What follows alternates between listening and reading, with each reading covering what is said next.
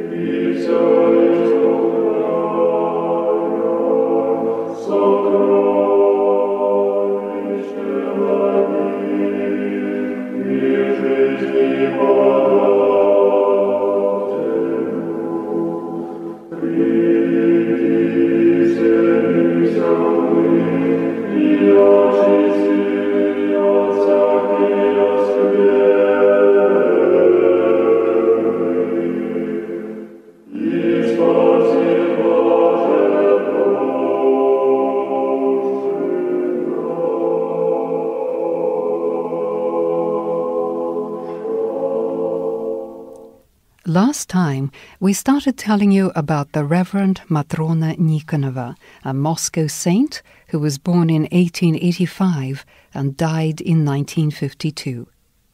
Let me remind you that she was born in a poor peasant family in Tula region, approximately 300 kilometers to the south of Moscow. She was born totally blind, with firmly shut eyelids and a cross-shaped protrusion on her chest. As is the custom, she was christened 40 days after birth.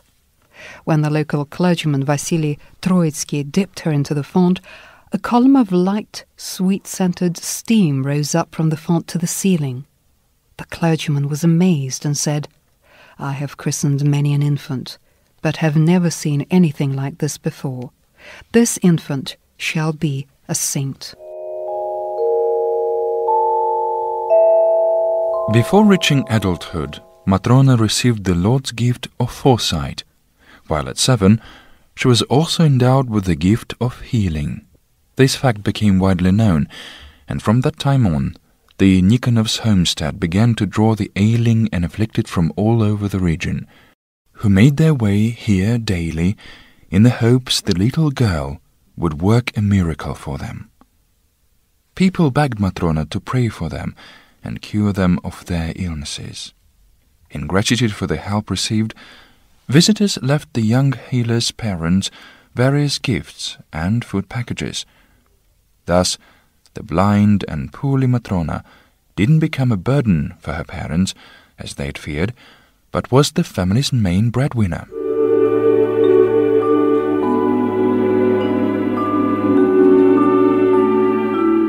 In 1925, soon after the October Socialist Revolution in Russia, the Blessed Matrona, who had then turned 40, was forced to leave her native village because of her elder brothers Mikhail and Ivan, both staunch communists and as such atheists. The two were irritated by the ceaseless procession of needy and ailing folk coming to their homestead because of Matrona. Besides, bearing in mind the persecutions that revolutionary authorities subjected Orthodox Christians to, the brothers feared for their own lives and the lives of their family and kin.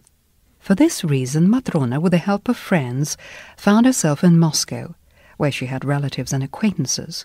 She was forced to move from one apartment to another, avoiding confrontation with the atheist authorities. The Lord kept watch over her. She always knew in advance when they were coming to arrest her, and so she was able to move on and avoid arrest. Her friends always managed to take her to some safe place in the nick of time. Matrona's life followed pretty much the same as always. In the daytime, she received visitors, and at night, she prayed. In this manner, the years passed. Living in Moscow, the Blessed Matrona spent the longest stretch of time staying in the home of Zinaida Zhdanova, whose mother came from the same village as Matrona. Her personal recollections of Matrona continue our narrative. I was getting ready for entrance exams to Moscow's Architecture Institute. Prior to that, I had already failed twice. I turned to the Blessed Matrona for help, requesting her to pray for me. She replied, "Oh, you shall pass, you shall pass." But the competition was very strong, and besides, a great many of the applicants were offspring of the high and mighty, and as such were given preferential treatment, so I really had little hope. I tormented Matrona with my doubts, and still she persisted, saying, "You'll be there, don't worry." I took the exam, and once again failed. I just missed by 1 point to make the grade. So I came to Matrona crying, and she touched my head with her fingers and said, "You shall be there, I'm telling you." I must say, I felt totally confused. A month passed. Studies had already begun at the Institute. I was strolling somewhere in the center of Moscow when one of the administrators from the Institute recognized me and asked, "Why aren't you at classes?" I replied, "I didn't pass the entrance exams." "What do you mean you didn't pass?" he asked. "You'd better come along with me." And he led me to the Institute. When we arrived there, he told me to wait for him. In the meantime, he made his way to the director's office. When he came out from the director, he said to me, "Go to classes immediately. You shall be enrolled by the end of the day." And that is how Matrona's prophecy came true. In 1941, the Lord revealed to me the mystery of my enrollment at the Institute. At the time, our Architecture Institute was evacuated to Tashkent, capital of the Central Asian Republic of Uzbekistan. In the vestibule there lay a pile of personal files of students and staff workers of the Institute. I found my file there too, and what did I see? By God's will, when applying for the Institute, I had made a mistake in filling in my biography. I had written that my father was working for the People's Commissariat for Internal Affairs, the NKVD. Some clerk had underlined this in red pen. Well, in actual fact, my father was employed in an organization under the jurisdiction of the NKVD. This unwitting mistake of mine had been conducive to my enrollment at the Institute.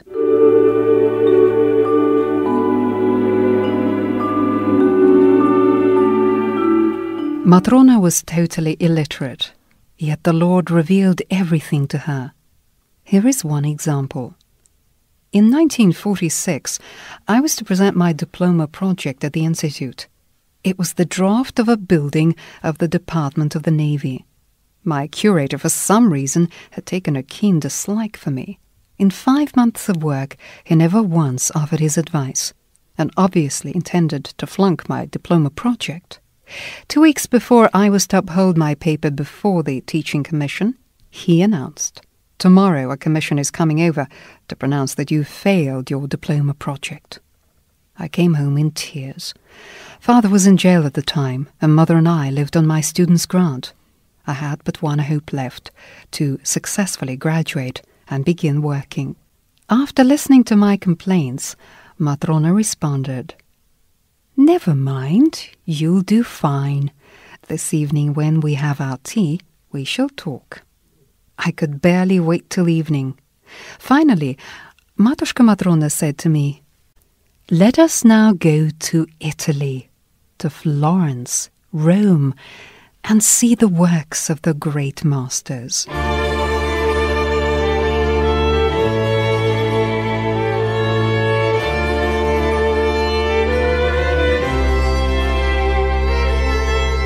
At this point, she began to describe Italian streets and buildings.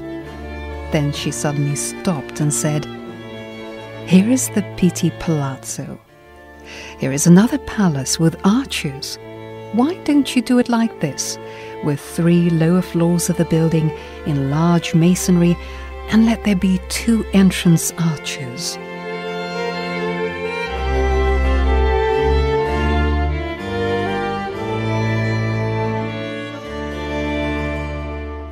I was amazed at what she was saying. Of course, I took her advice and made alterations to my project. In the morning I rushed to the Institute with a renewed project. At 10, the commission promptly arrived. The architects scrutinized my work and said, "Why, this is excellent! What a good project!" Thus, thanks to Matrona's help, my diploma paper was a success.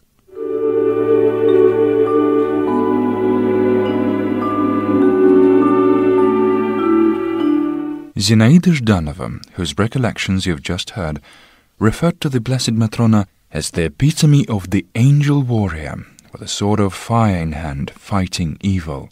Matrona was born a saint, something that set her apart from other Orthodox zealots, who with their deeds over time were granted the gift of saintliness from the Lord. Obviously, this helped her manage the torrent of sorrow and grief that countless visitors inundated her with daily. People who came to her for help were Muscovites and from other towns, representing diverse strata of society. Some were common folk, others intelligentsia, military folk. There were so many of them.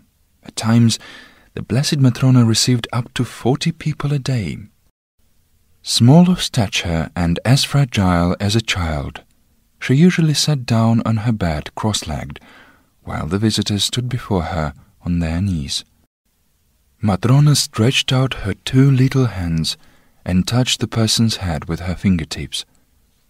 She would make the sign of the cross over them, pray for them, and then, very briefly, say a few words, the kind of words their soul most needed to hear. She never said anything superfluous. At times, she consoled a crying person by taking their head into her hands and simply holding them, thus praying all the while. And the person would leave, thus fortified spiritually, although they had just been close to utter despair.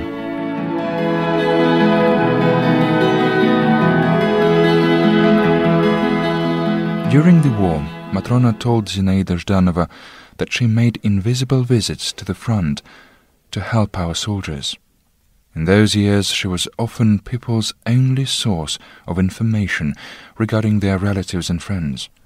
She replied to people's questions saying, "Alive, wait for him or her," or "They've died, arrange for the burial service." Zinaida Zhdanova recalls the following incident. My mother had a friend who was notified of her husband's death 3 times. Matrona, however, kept insisting, "He is alive. He shall come home on the day of the Kazan icon of the Mother of God and will knock on the window." The war ended, but my mother's friend still hadn't found her husband.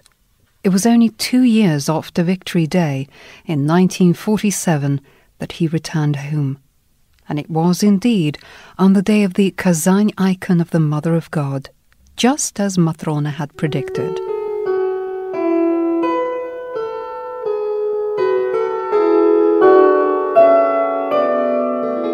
Matrona cured people of various torments cast upon them by the demons. For example, once 4 men brought an old lady to her who was waving her arms like a windmill. After Matrona read some prayers over her, the woman grew calm and stopped waving her arms about. Another case. The mother of one acquaintance of mine suddenly fell ill with epilepsy. During these attacks she fell to the floor, foaming at the mouth and squirming and arching convulsively. They brought her to Matrona. The latter sat tensely, leaning forward, stretching out her little hands, and then pronounced, "Oh, what a big demon they've sent into her." Reading the necessary prayers over the head of the unfortunate possessed woman, Matrona addressed the woman with the words, "I cannot cope with your demon alone. If you help me, then you shall live. You need to take the sacrament every Sunday." And that is what the woman did. A Catholic Polish woman came to see Matrona. Her name was Helia. She wept as she showed us the hump that had grown on her back. All of us who were present in the house touched that hump and couldn't believe our eyes. It was like a camel's. As it transpired, these were the dealings of a witch who lived opposite Helia's house. On that occasion, Matrona had to work really hard. She read prayers over Helia for a whole week, and the woman's hump disappeared. Matronushka was forced to not only treat the victims of witchcraft, but to fight with those practicing sorcery. She frequently told me that she was waging a struggle against witches, and that struggle was taking up a lot of her strength. True, sometimes those practicing sorcery came to her for help. I once heard her conversation with an old man, very dignified and sedate. He fell to his knees before Matrona and, weeping, told her that his only son was dying. Matrona immediately recognized that this was a sorcerer before her, and by practicing the devil's will, he'd brought death unto his own son. He hoped Matrona would save his son. However, she said resolutely, "Be gone from me. You have no business with me." After he'd gone, she said to me, "Sorcerers know God. If only you all prayed the way they do when they beg for the Lord's mercy and forgiveness for their evil sins."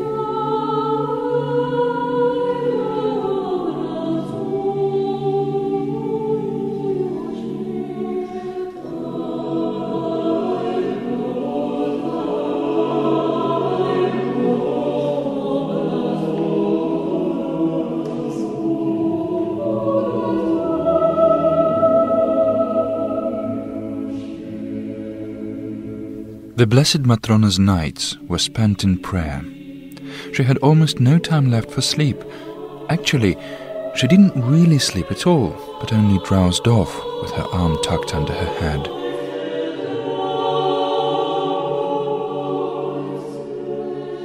With remarkable courage and stoicism, never complaining, Matrona carried her heavy burden of elderhood to the end of her days.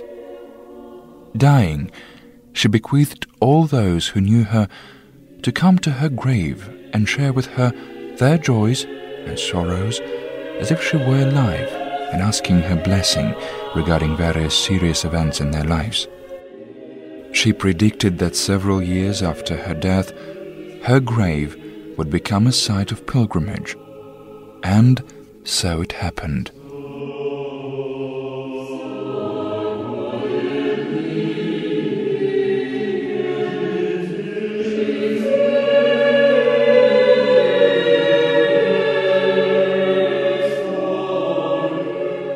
The Blessed Matrona died on May 2nd, 1952.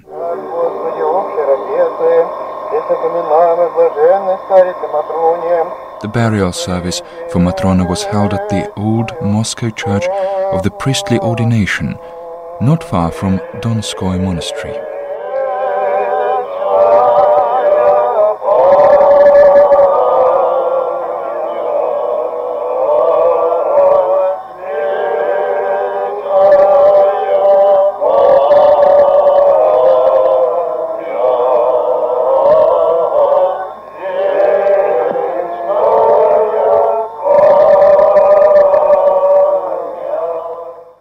Gathered for the burial service were many monks from the famous Holy Trinity St. Sergius Monastery, who had personally known and honored the Blessed Matrona.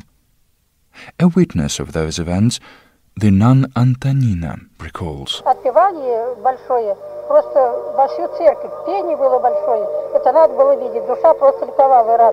The burial service was amazing. The soul simply rejoiced. And then they carried the coffin holding Matrona's body to the cemetery. People followed, on foot, right along the tram rails. They dug a grave 2 meters deep, placed the coffin in, and everyone threw a handful of sand, as is the custom.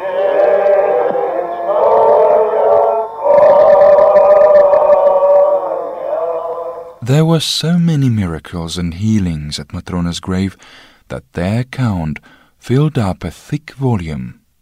We would like to offer you one of the oral testimonies from a Muscovite, Yulia Medvedeva. Однажды, когда я была в церкви, я купила книжку, когда пришла домой, то начала читать и не могла оторваться. Once I bought in church a book about the Blessed Matrona.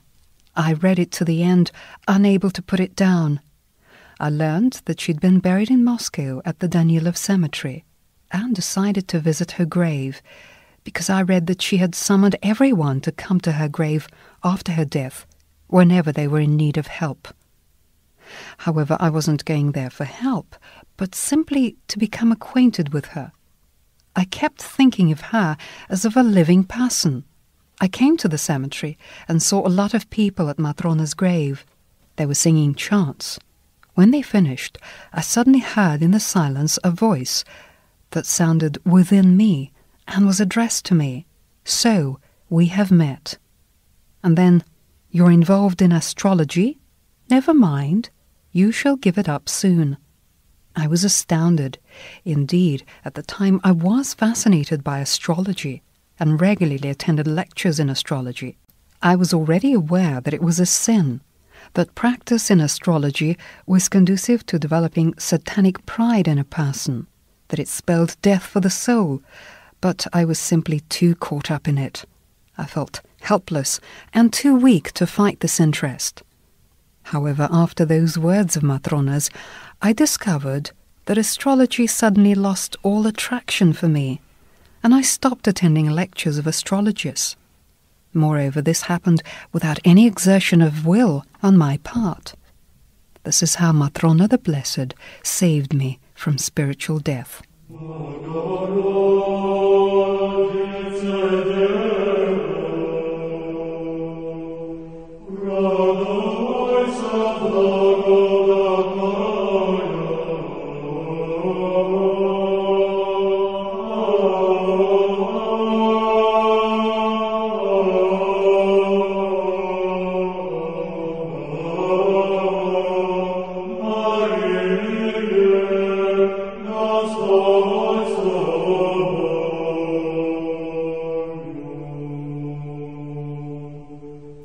As we've already said, on March the 8th, 1998, the acquisition of the holy relics of the Blessed Matrona took place.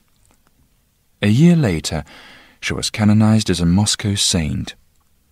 At the request of a nun of the Moscow Pokrovsky convent of the Holy Intercession of the Mother of God, who looked after her grave, the relics were transferred to that convent. From then on, the convent has become a site of pilgrimage for people not only all across Russia, but from all over the world.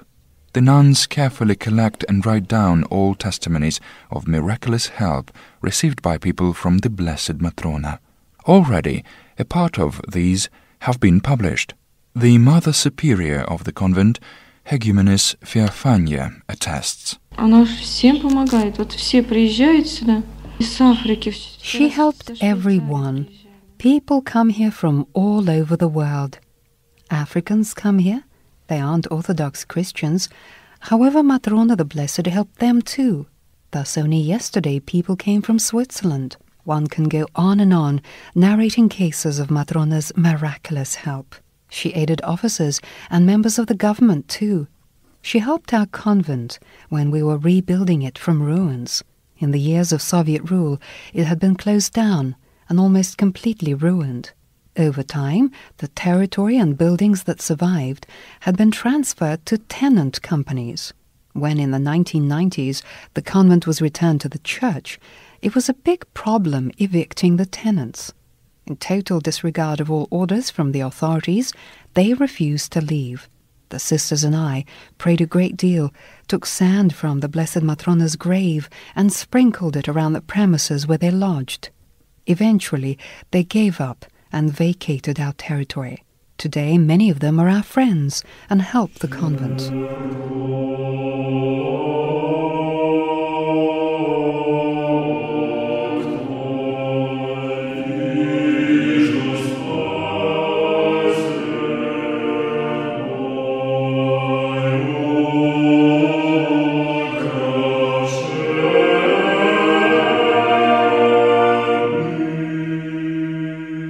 If we were to attempt to briefly determine just what was the main feat of the Blessed Matrona's life, you come to the conclusion that it was in patience, a great patience stemming from a purity of heart and passionate love for people, a kind of patience that the Holy Fathers of the Orthodox Church had prophesied would save people.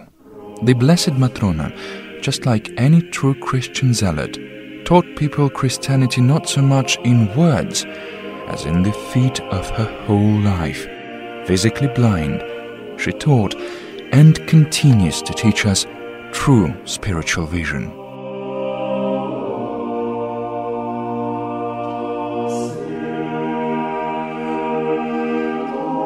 It is hard to find a church in Russia these days where they wouldn't have an icon of the Blessed Matrona. She is pictured in a white headscarf with her eyes closed and her right palm raised as if blessing all those who address her.